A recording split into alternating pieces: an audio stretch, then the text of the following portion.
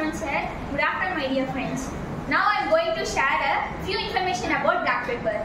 The botanical name of black pepper is Piper nigra. The family of black pepper is Piperaceae. The origin of black pepper was cultivated in western parts of India. This is our India map.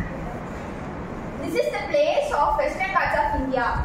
It covers the place of Tamil Nadu, Andhra Pradesh, Karnataka, Kerala. This is our western parts of India. The top producers of black pepper are the states Tamil Nadu, Kerala and Karnataka.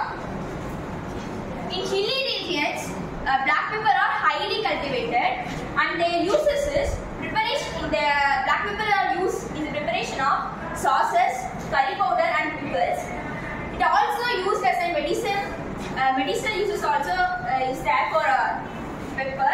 Medicinal uses are we stimulate the saliva and gastric secretion in our body and it enhances the bioabsorption of medicine.